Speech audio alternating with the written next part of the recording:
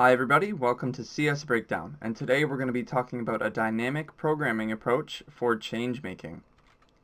So the change making problem is the minimization of the number of coins it takes to make change for n cents given a certain denomination. So in Canada, we use pennies, nickels, dimes, and quarters. And we don't actually use pennies anymore in Canada, but for the sake of this example, we're going to consider them. So with this specific denomination, it actually is possible to use a greedy algorithm, and it varies on the currency. So there are other denomination sets you can use that allow for greedy algorithm use. And the greedy algorithm is, of course, to just take the largest coin you can first. So in this case, let's consider n equals 31. Using the Canadian or American system, you would then be able to take 25, 5, and 1. So a quarter, a nickel, and a penny. And that is the optimal number. You can't make 31 cents with less than 3 coins. But if you consider some denomination like this, using a penny, a nickel, a 12-cent coin, and a quarter, you actually find that you can't use a greedy algorithm. So if you had, say, 16 cents you were trying to make, the greedy problem would take a 12-cent coin and then 4 pennies, but the optimal, of course, is actually 3 nickels and a single penny. So, in the case that the denomination we've chosen doesn't actually allow for greedy, we can use dynamic programming. So as always, with dynamic programming, the first thing we need to do is prove optimal substructure. So consider sum S, which is a set of optimal coins for making n cents. So if we're making n cents, we have the optimal set of coins stored in this S. Now let's remove some arbitrary coin dk. We don't know which denomination this is, but it's somewhere between 1 and m, where m is the size or the maximum coin. So if we remove this random coin, we get sum S prime, is what we'll label it, which is actually just our original S minus that coin. But of course, this is going to be the optimal for n minus dk cents. So S prime is all of the coins for n cents, subtract that single coin dk, and that's going to be the optimal for n minus dk cents.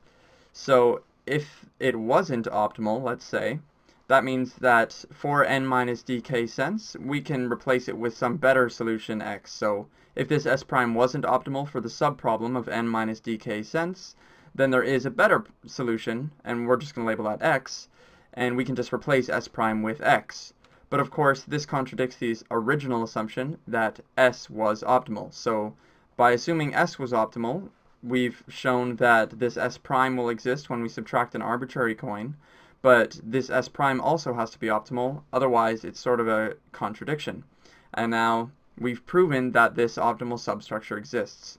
So the optimal number of coins for n cents is going to be the optimal, built off of the optimal number of coins for n minus, let's say, k cents. It doesn't matter what that k value is, it's just going to be built off of its subproblems. And this is what we need to show to use dynamic programming. So now that we've shown the proof of optimal substructure, we can start to build a recurrence. So we're going to define CP equal to the minimum number of coins for p cents. But as with a lot of dynamic programming solutions, this specific solution is only going to give us a value. So it's only going to give us the number of coins. To keep track, we're actually going to allow for a second array. We're just going to define it as SP, which is going to be the last coin used to make that p cents. And by using this array, we're actually going to be able to later recreate the solution based on the number of coins. So now let's define the recurrence for CP. There's actually only 2 cases. It's going to be 0 in the first case, and in every other case, it's going to be the minimum of the previous, so C of P minus DI plus 1. So the plus 1 means we're adding a coin, and the P minus DI is going to be every denomination from the first denomination, the smallest, up to P. So if P was, say, 5 cents, we would only be able to consider pennies and nickels. If P was 30 cents, we'd be able to consider pennies, nickels, dimes, and quarters, or perhaps the 12-cent coin we discussed earlier. So the reason we do this is because we need to try what would happen if we removed every denomination that's possible. So if we consider our previous example, we can set up the tables and see what we're going to get. So our n was 16, and our set of denominations was 1, 5, 12, and 25.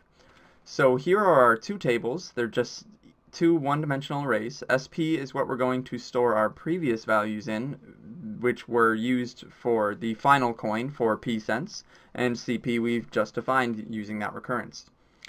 So looking at the base case, of course, CP at 0 is just going to be 0, and we're going to mark SP at 0 as well, despite the fact that there actually is no 0 coin. I'm just using it as a bit of a placeholder because we never consider the 0th index in array S.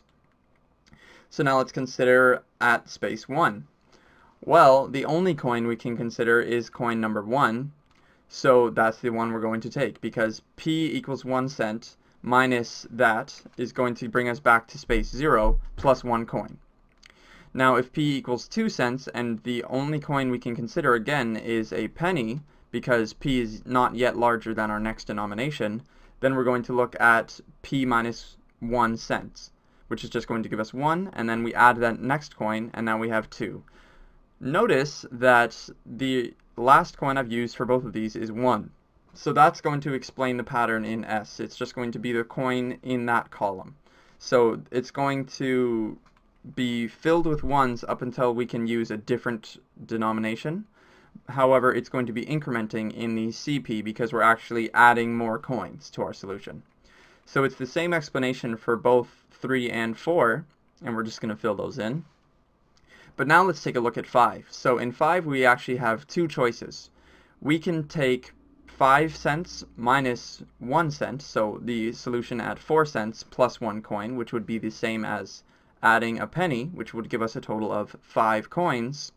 Or now we're able to increment in that second case of the recurrence, and we're able to say 5 minus 5 cents, because 5 cents is our next denomination, and that's going to bring us back down to 0, and plus 1 coin, which is our single nickel, and that's going to give us 1. So 1 is obviously less than 5, and now we're able to fill that in. So you'll see here that in SP, the last coin we used for this was actually 5. So again, this is pretty important for when we're going to reconstruct the solution later. Now the same process is what's going to happen repeatedly. We're going to look at 6, and the best thing we can do now is 6 minus 1. Of course we can consider 6 minus 5, but it's actually going to be the same. So 6 minus 5 cents is going to give us 1 plus 1. But 6 minus 1 cent is going to give us location 5, which is going to give us 1 plus 1. So it's actually going to be the same regardless of what coin we choose. But of course, that's just because it's the same as choosing a nickel and a 5 cent, or a 5 cent and, or pardon me, a penny and a nickel, or a nickel and a penny. It's just the order. Now we're going to move forward again, and we're going to consider the remainder. So all of these are going to follow the same process, and what happened was each of them we just add a penny. So the best thing we can do from this nickel is add a penny, and now we have 5 coins to make 9 cents, and that is optimal to make 9 cents.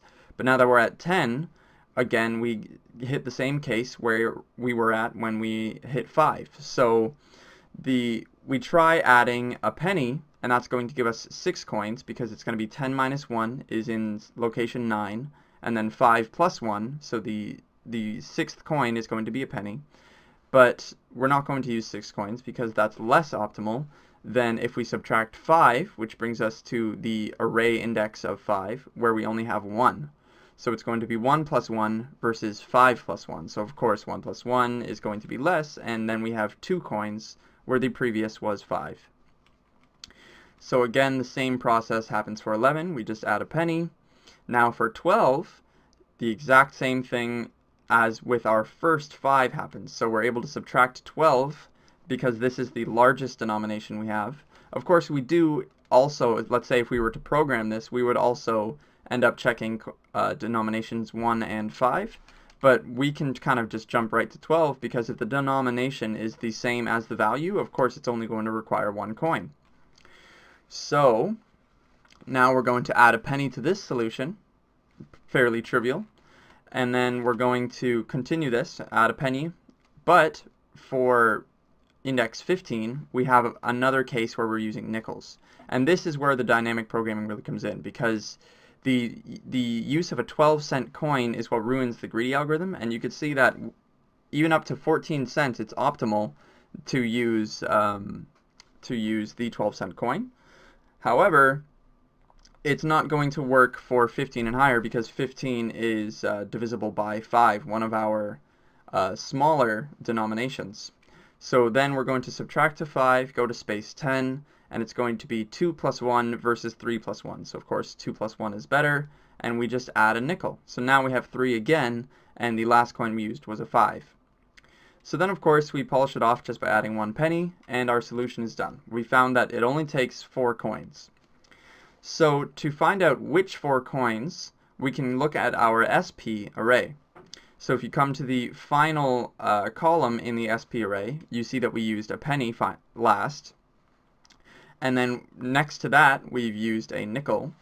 And what's going to happen is you're going to subtract that much space from the array, and that's going to give you the composition. So you'll see if we have 1, it's going to subtract 1 space and give us space 15, where we have a nickel. And then we'll subtract 5, which will bring us to space 10, and so on and so on. And it'll kind of form this pattern here that I've highlighted with the arrows.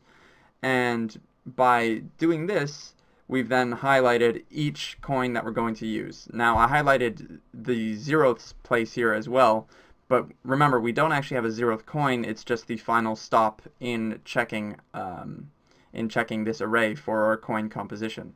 So we see we have 3 nickels and 1 penny. And that's the optimal solution for finding 16 cents through this denomination. So once we've done this, we're actually done. That's all it took, and we were able to come up with a pretty good solution using dynamic programming. And it didn't require us to brute force anything, because of course brute force would be an exponential problem. But in this case, we were actually able to solve it in big O of n times k. So here, k is the maximum denomination value we go to at each iteration while incrementing p. So if p was 7, our k, in this case, would be 5, because that's the highest denomination value we can go to. And the reason it's this is because if you were actually just to program it, you would have 2 nested loops. One loop would go throughout the length of the array, so it would be 16 spaces, or however many cents you're trying to make. And then k would be the maximum denomination you can go to at each iteration. So that's it, and now we've covered the change-making dynamic programming solution. So thank you so much for watching, guys. Please check out our other videos on CS Breakdown, and take care.